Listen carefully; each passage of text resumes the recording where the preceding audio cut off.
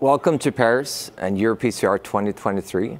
My name is Matthias Götberg. I'm an interventional cardiologist from Lund, Sweden. Today I have Didier Tchétché from Toulouse. Hi, Matthias. Welcome. And also Nicolas from Mieghem from Rotterdam. Hello, Matthias. The topic for today's discussion is really about durability data with special emphasis on the 5-year BVD data that is presented at PCR.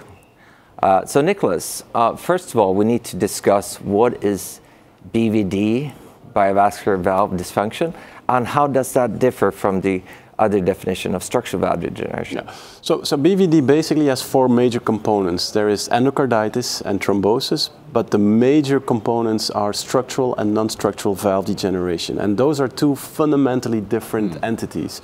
So in the structural valve degeneration, something is going wrong with the leaflets by itself.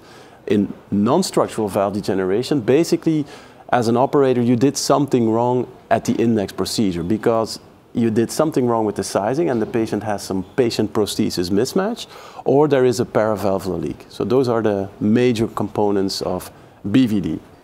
So Nicolas, you are presenting the 5-year data regarding BVD for the Evolut platform. Can you tell us a little bit about the study? Yeah, so it's Evolut and CoreValve. What we did is we combined the randomized control data from the high risk and the intermediate TAVI randomized control trial, comparing surgery with TAVI, with CoreValve or Evolut. At the same time, we also enriched that data with continuous access data. So basically, we ended up with almost 5,000 patients, a lot of data sets. The randomized control data was then used to compare surgery with TAVI. Then the enriched data set, so almost 5,000 patients, was used to look for predictors and the association of bioprosthetic valve degeneration with clinical outcome. So quite interesting data. So a very large data set, combination of randomized, non-randomized data, really trying to have enough power to look at these predictors, right?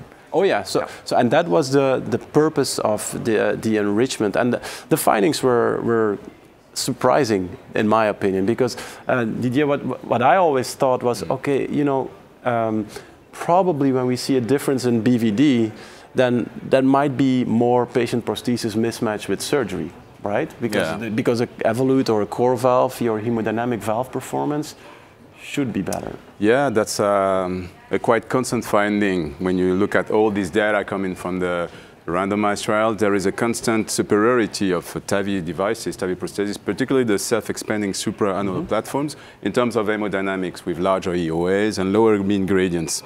So it's, that's something that intuitively seems clear to our mind, but overall, the overall phenotype of bioprosthetic valve dysfunction being lower in the TAVI group is quite a surprise to me.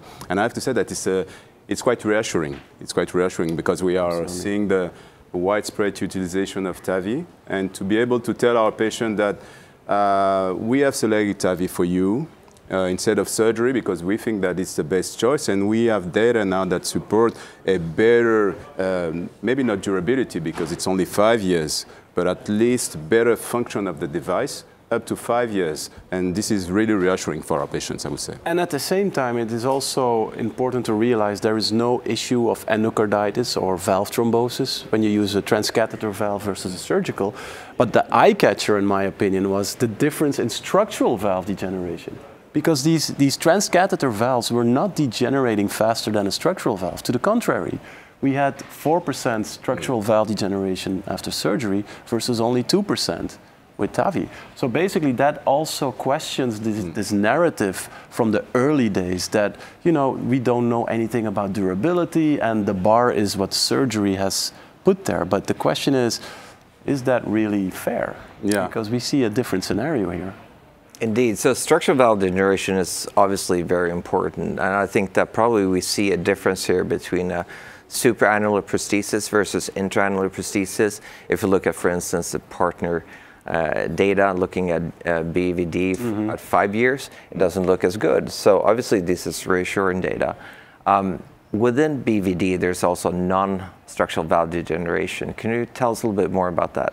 Yeah, so the non-structural valve degeneration basically revolves around prosthetic patient mismatch and paravalvular leaks. Yeah. And I think we see a clear trend with the new device iterations that PVL is becoming a thing of the past. In the early days, we suffered from that in the transcatheter space, but that has changed. I think with the new sealing fabric that we have with the contemporary devices, paravalvular leak, it's fair to say it's relatively rare, right?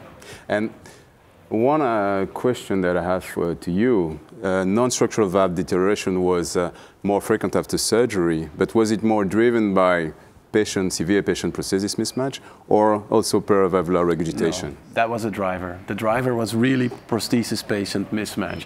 And obviously, and this is an interesting side step, if you look at the low-risk trials, surgery was also getting better. And that means that also the surgical community is paying much more attention in implanting devices with a relatively larger size. They're respecting more the anatomies, and they try to prevent this patient prosthesis mismatch with root enlargements and other techniques that they have. So looking at the CRT data, sorry, the data presented at CRT, the 5-year data on structural valve degeneration, there was a difference obviously in the small annuli. Could you tell us a little bit about the BVD data, and also, you know, whether that expands to the other valve sizes? Yes, it did.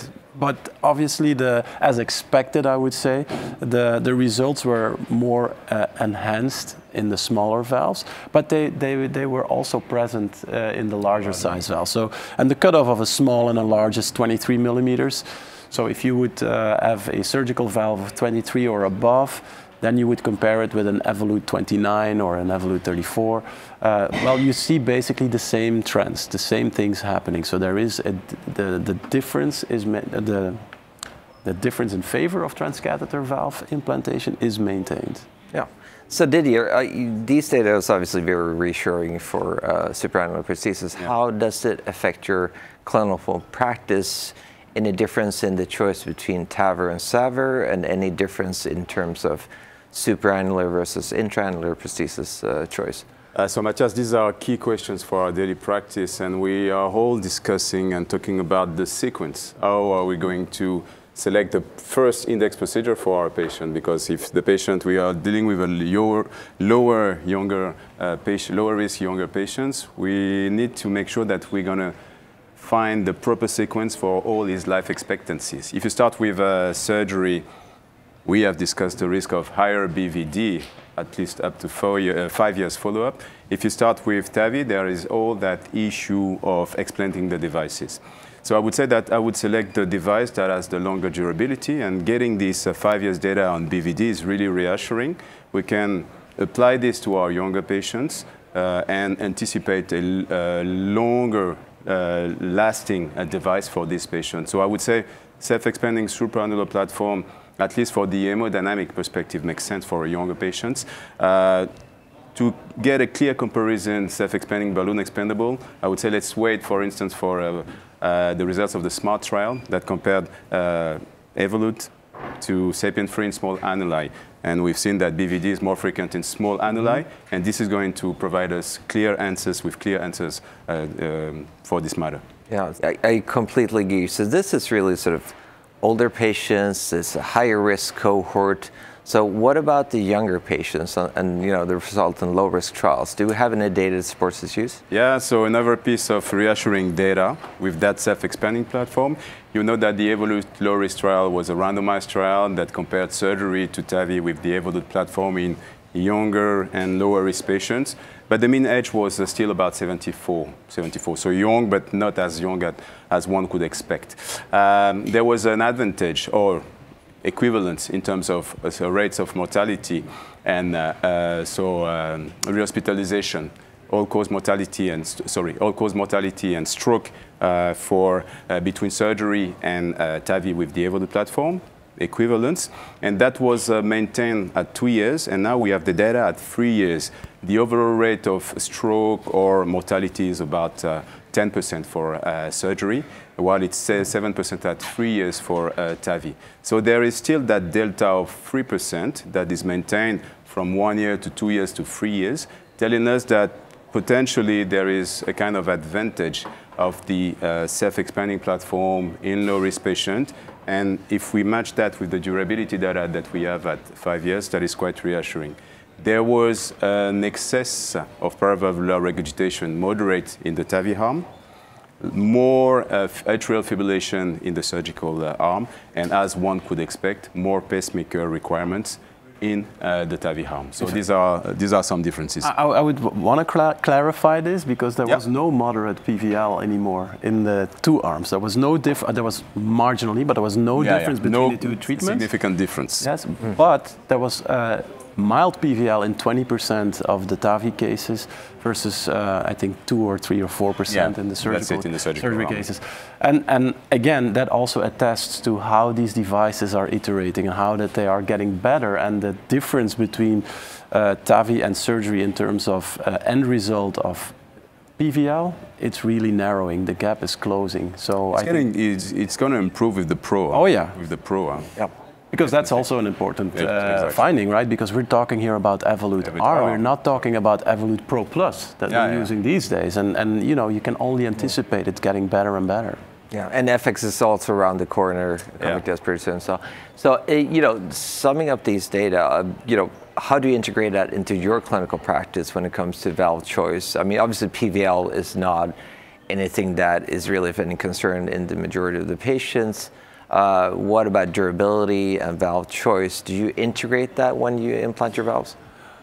I find that a difficult question because there are so many layers to that question. Also, we have to refer to pacemakers, for instance. There still is this pacemaker issue in the low risk. It's definitely improving, but it still was 20% in the low risk. Yeah. But with the new techniques, cusp overlap and the modifications, we are getting to the single digits. Yeah. So definitely getting better. At the same time, I find it difficult to compare one device with the other in the absence of well-powered head-to-head comparisons. Obviously, we have that knowledge that hemodynamic valve performance as assessed by echo is superior with a self-expanding supraannular functioning valve. But does that translate into better clinical outcome? There is no indication for that. There is no, I mean, we don't have the science to back that up. So I typically now have a practice of a more anatomy-tailored platform selection. Exactly. So the anatomy will determine which device I will use. And I have the luxury, and I think all of the three of us have the luxury to have multiple platforms on our shelves, and that also makes a difference, I feel. So yeah, I have to say that I have exactly the same philosophy. It's more the anatomy that is going to guide the choice of the platform, and we know that we are getting better at understanding what is going to be the TAV in TAV scaffolding that we're going to place within the patients, and all these simulations that we get from these companies that I'm not going to name are really useful to think about the second step when we treat a patient, particularly a younger, lower risk patient.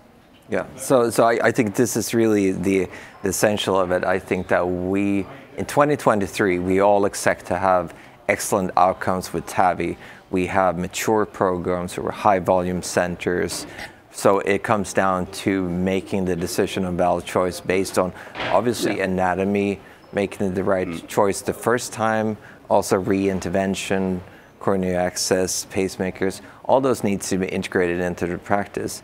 So I find that the 5-year BVD data is of course very reassuring, and in terms of surgery versus low risk, the 3-year data where you actually have borderline significant better results with TAVI versus SAVR, or at least very reassuring when I have the discussion at the multidisciplinary team meetings regarding the choice between TAVI and SAVR. So thank you very much for joining us here. Great pleasure. Thank you.